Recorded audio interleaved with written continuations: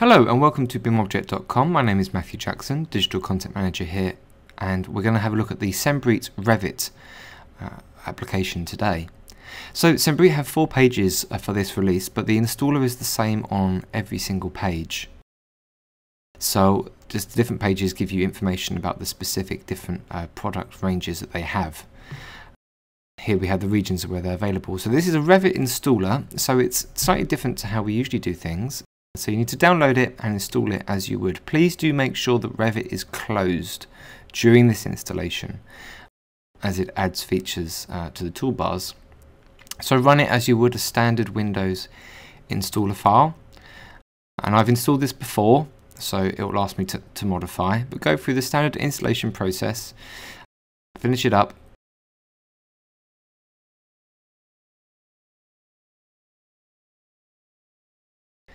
So let's have a look at how this would look in Revit. So here in Revit I have pre-made a small building, just a 1-story, 4-meter high wall with some windows and doors in, and we'll be using this model to show how the different features of the Cembrit work. So you can see here on the toolbar we have the Cembrit ribbon, and this gives you 3 options of the different substructures. And you can go into settings as well, and this will change the thicknesses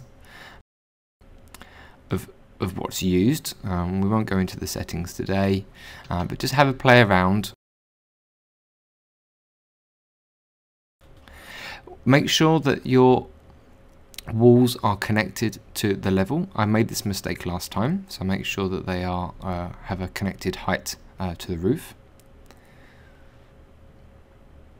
And then just double check to make sure everything looks right, and it does here. So we're going to click on whichever Cembrit we want, and then click on the wall, and here we have the wall's been brought up with the 2 windows, and here you can see the wall width and height. So rows and columns works exactly the same way. Add the height that you would like the boards to be, and then add the width of the first board, and you just add, and then finish row, and then it applies this to the wall. And quite simply, it's just a process of just doing this step by step.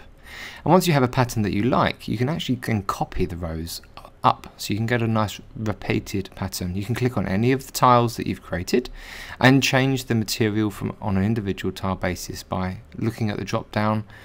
You can update all of them at the same time, or you can update them on a 1-by-1 basis. So just click on the board that you want and click on the single update, and it will do that. We're just looking at for examples. I'm going to do some quite garish colors just so you can kind of see the difference, but obviously you'll be using the Cembrit material library when you actually do this properly. So go through this process, kind of create a design that you want within the Revit window as shown here.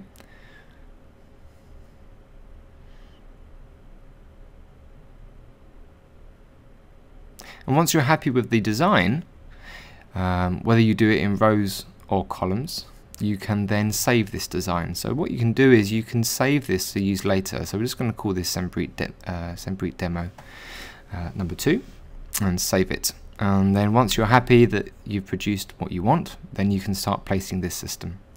So now Revit will go through placing all of the boards onto the wall that you've selected. Depending upon the size of the wall, this could take a couple of seconds, or it could take a couple of minutes, depending upon how fast your machine is. But it's a very detailed model, but it's exactly what you need to create the Cembrit design that you would like. So once that's done, we'll then have a look at this in 3D, and you can see that it's now placed, including obviously the cut-arounds for the windows, each of the boards onto the wall, including the frame subsystem as well. And we'll just zoom in just to see that it is there. It's shown there just in wireframe for now. So once you're happy with that, obviously, like I said, it's garish colors. But now we'll show you by saving earlier and clicking back onto the selection, you can now load the design in that you used earlier. So we click on Cembrit demo number 2. It automatically then places your design back onto the new wall. And for the sake of argument, let's just change all this to kind of an aluminium finish for now. Obviously this is not part of the standard system, you'll have the colours loaded in. And there we are, it's placed. So once you've done your first wall, it's very easy then to reapply this to other walls once you've done your design. If you're not happy, you just click the Delete Cembrit System button and click on the wall that you want to delete it from, and it goes. Now you would do this because the limitations of Revit means that we have to add a window and then we have to apply the Cembrit system. Unfortunately, you can't apply a window after you've applied the Cembrit system, but like I said, once you've saved your design, it's a very quick process. So now it understands that there's a window there, so when it replaces the system, it cuts around the windows. So enjoy, have fun with this very powerful tool within Revit, and any comments, please let us know.